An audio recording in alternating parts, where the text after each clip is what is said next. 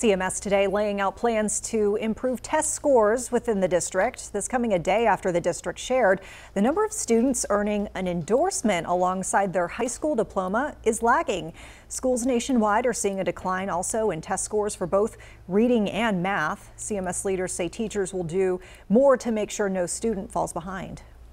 They're adjusting their schedules, whether it be during the school day or during the week or even during the quarter or year, to make sure that students get opportunities not just for enriched support to master standards, but also to get additional supports and small group settings to develop their foundational skills.